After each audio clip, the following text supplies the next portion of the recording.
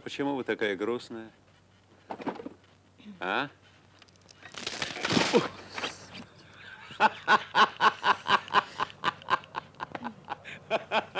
Я не понимаю, почему вы так радуетесь.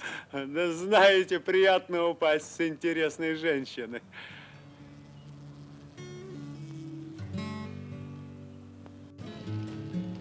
The dominant, all-powerful factor of the film image is rhythm, expressing the course of time within the frame. One cannot conceive of a cinematic work with no sense of time passing through the shot. But one can easily imagine a film with no actors, music, decors, and even editing. Editing is bringing together shots which are already filled with time and organizes the unified, living structure inherent in the film. And the time that pulsates through the blood vessels of the film, making it alive, is of varying rhythmic pressure. Andrei Tarkovsky.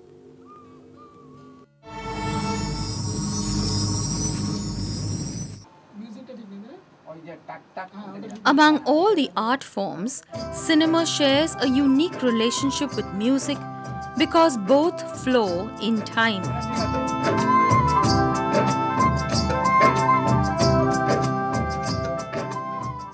Consider the three basic elements of music: melody, rhythm, and harmony.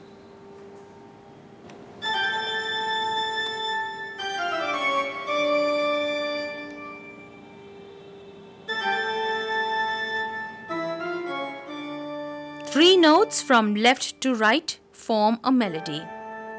When they are set in the framework of a time signature, rhythms are overlaid on the melody. When we rearrange them vertically, the result is harmony.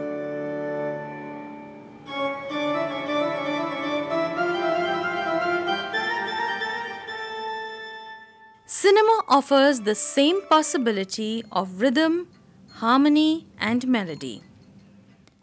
The film narrative is akin to melody. The mechanical nature of the film medium allows strict control of the timeline, down to the accuracy of 1/24th of a second. Editing brings in the rhythm in the narrative melody.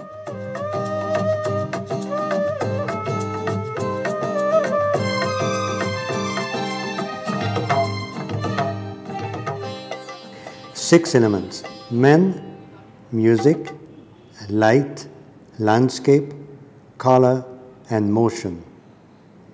In a shot and between a number of shots. So all these brought into one integral whole by a single piercing emotion. Filmmakers began experimenting with the musical potential of the new art very early on. Abstract or avant-garde films had depended on musical theory for much of their effect.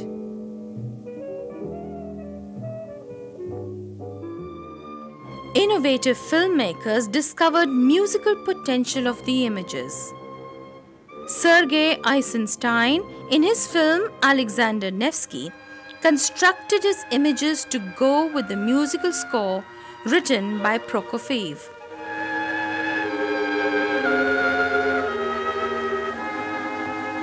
So did Stanley Kubrick in his film 2001: A Space Odyssey.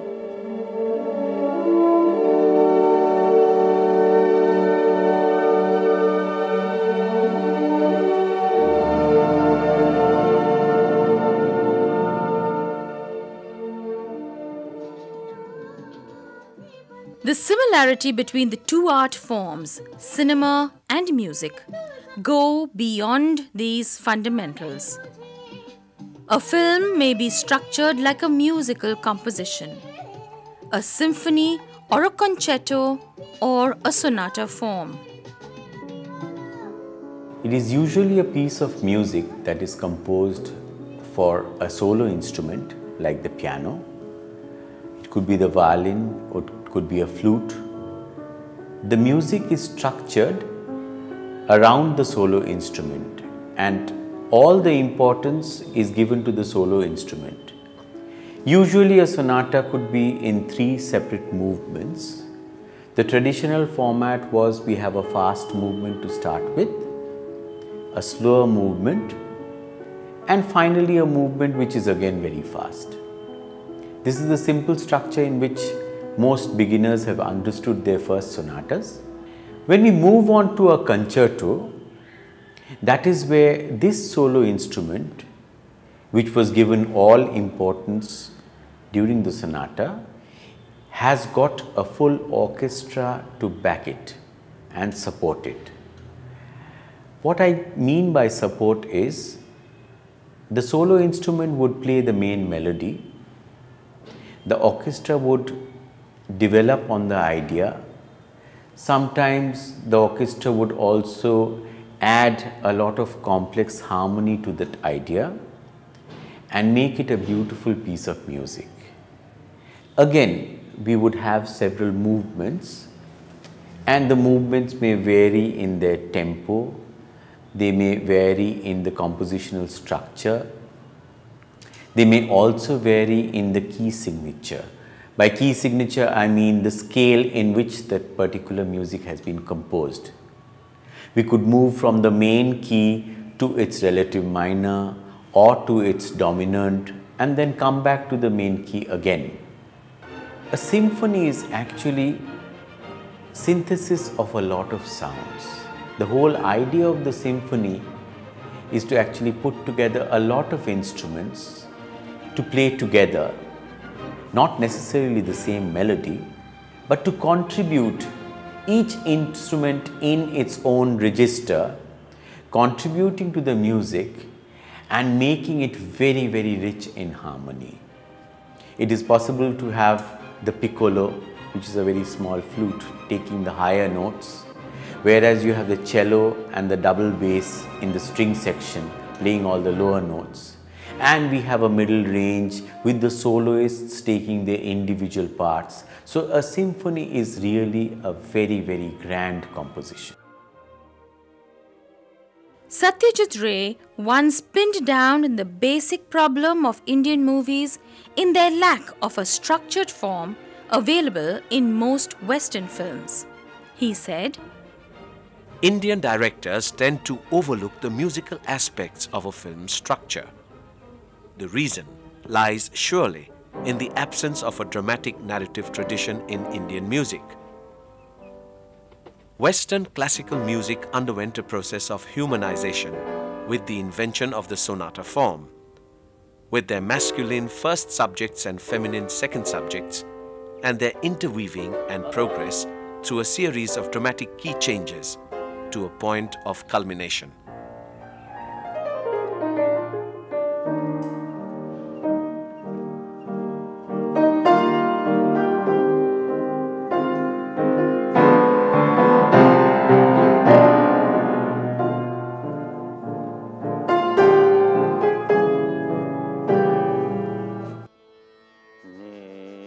But he continued, a raga is a raga with its single predetermined mood and tonality.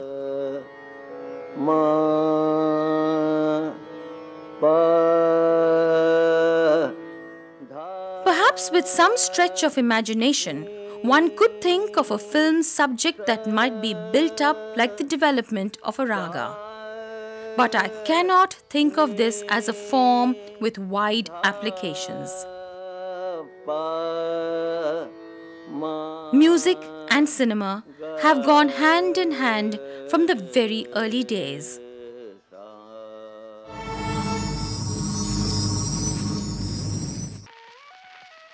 Music came into cinema in the days of the silent movie.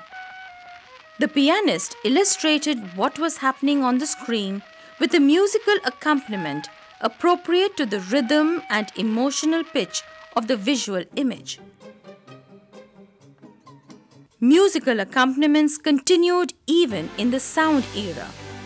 In fact, a major motivation for the Warner Brothers to switch over to sound was to offer the pleasure of accompaniment of an A-grade orchestra to the small-town audience.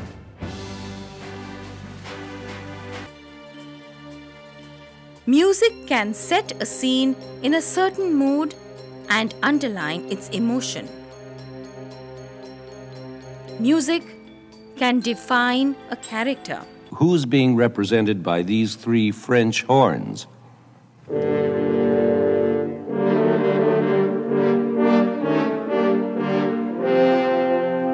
Right, the wolf.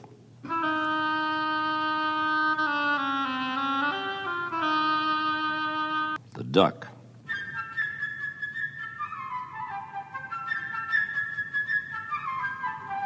You're batting 1,000, the bird. Music can create suspense.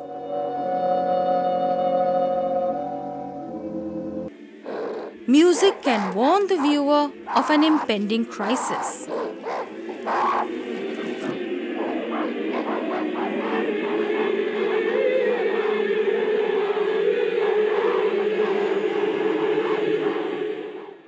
And music can mentally prepare the viewer for a happy reunion.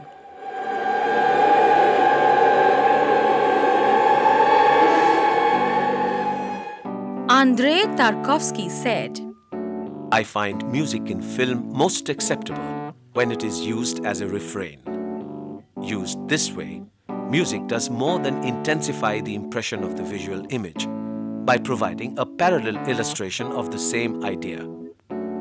With the introduction of the musical progression, the life recorded in the frame can change its color and sometimes even its essence. I could quote Raghu Romeo, the film of Rajat Kapoor. Raghu falls in love with a television star. The relationship of love develops until a point is reached that its highest projection of the love of the two heroes that can be reached. And automatically you need more. But in the tradition of the Hindi film, suddenly you have Raghu, who is dressed like a prince, the lady like a princess, and they start dancing.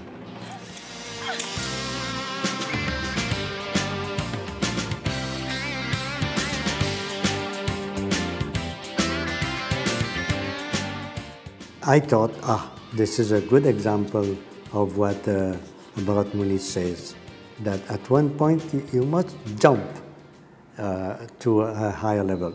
It cannot be a slow progression on the same level. Tarkovsky continued, Properly used, music has the capacity to change the whole emotional tone of a filmed sequence.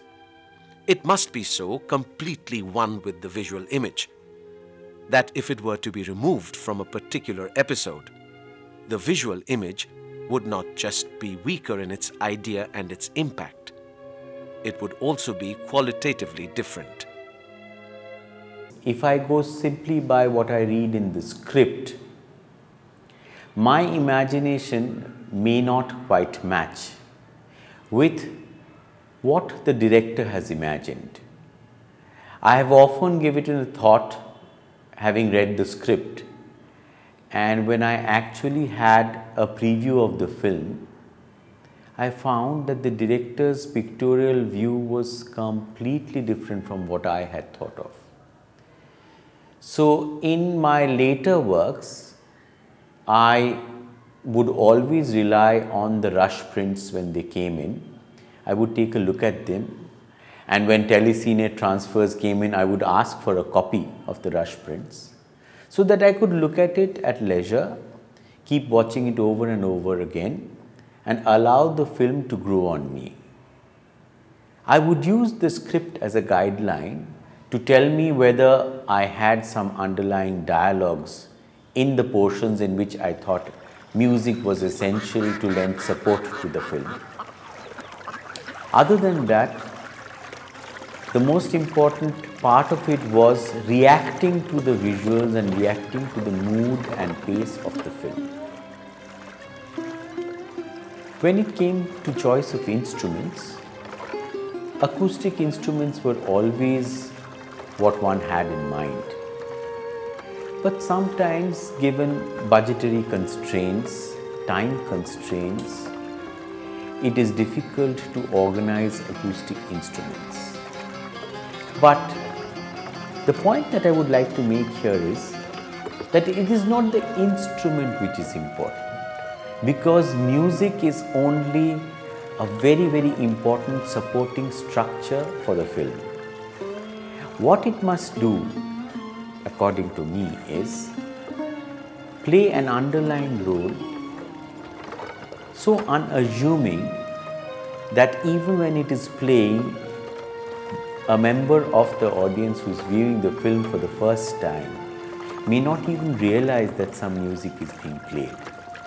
But the support that music lends to the film by creating the ambience, by creating the atmosphere, enriches that moment so much that if there were any deficiencies in the film itself, if it were too quiet or if the mood were not quite right, it is possible to compensate with the use of appropriate music. Ritik Ghatak has written, Music is highly suggestive. Let us say I use a bandish of Raga Kalavati for a love scene towards the beginning of a film. I would play the same piece of music for the scene of final disaster and ultimate separation at the close of the film. Only then would music make its point. One of the most important things about sound design is that less is more. One should be very careful while using music. Satyajit Ray was one of the masters at applying music. And although in his earlier films there's a lot of music, gradually you find that he uses music only when necessary. And that music is subservient to the plot. for my own films. I get my ideas fairly quickly, sometimes as early as in the scenario stage. I jot them down as they come. Usually they come clothed in a certain orchestral color, and I make a note of that too. But the actual work of scoring has to wait until I'm through with everything else, including final cutting. The final pleasure, of course, is in finding out that the music not only sounds right, but is also right for the scene for which it was meant.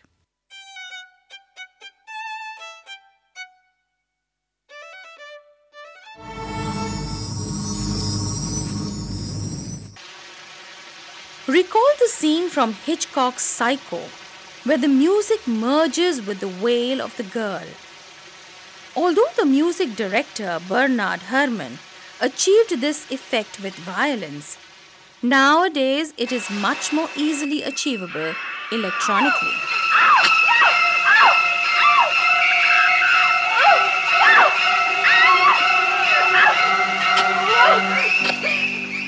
Let us recall Tarkovsky once again. Instrumental music is artistically so autonomous that it is far harder for it to dissolve into the film. Electronic music, on the other hand, has the capacity for being absorbed into the sound. It can be hidden behind other noises and remain indistinct, like the voice of nature, of vague intimations. It can be like somebody breathing. In today's world, electronics play such an important role in our lives that we just cannot ignore their influence.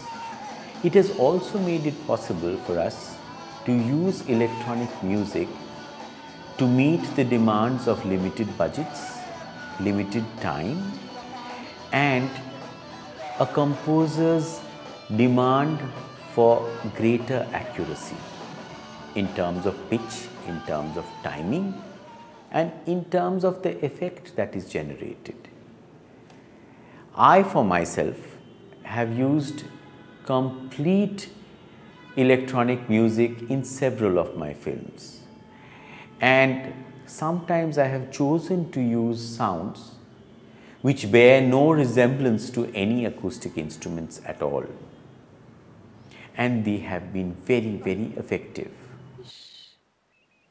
We have a little excerpt here from a film directed by Aparna Sen called Jugant. The brief that was given to me was that there is this seagull which is failing to surface from an oil slick which was generated during the Gulf War. This is a very famous clip which probably was projected by BBC, and it had really had a very, very long-lasting impact on the minds of people. Having heard the brief, I thought that the only way I could compose music for a dance which was conceived from this idea was to use electronics as well as possible. This entire piece that you're going to hear now is composed on a Korg synthesizer, and it only simulates imaginative sounds, but it does lend an aura which is quite interesting.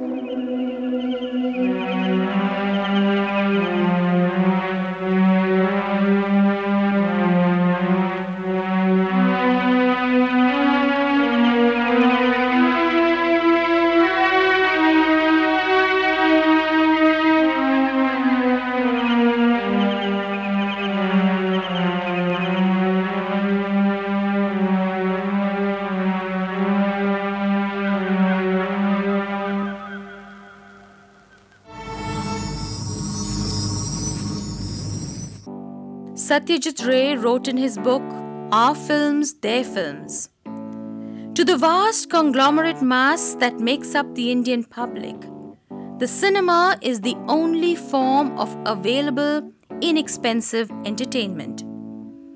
Yet, the craving for spectacle, for romance, for a funny turn or two, for singing and dancing remains. And somehow, it has to be met. If the film does not meet it, nothing else will. The remarkable thing is that the practice is so old, so widespread, and so ingrained that we tend to lose sight of the unique traits that it has developed. I once read the critique of a Hindi film in an American magazine, which actually praised the use of songs as a Brechtian alienation device. Something which purposely makes the spectator aware of the artificiality of the whole thing. The music reinforces the storytelling, reinforces some particular words. And this potential role of music was already mentioned very strongly by Bharat Muni in the Natya Shastra, because he took it from the point of view of arousing an emotion in the audience. Ritik Ghatak argues, We are an epic people. We like to sprawl. We are not so much involved in story intrigues. We like to be retold the same myths and legends again and again. The basic folk forms are always kaleidoscopic, pageant-like, relaxed, discursive, and their contents have been very well known for thousands of years. And always, music has retained a decisive part in them. Dramatic performance is created for the public. You don't have a drama on the stage without an audience. It's meant for a public. And therefore, the playwright, the director, and the producer should take as their final authority regarding the art, the form, the public. And he adds, not the expert. Let us conclude this episode with Ghatak's words. The sound film has extended its scope, even as it has plunged into a search for something else, maybe into sadhana, to reach the unspeakable, intense unity that belongs to music, the ultimate art.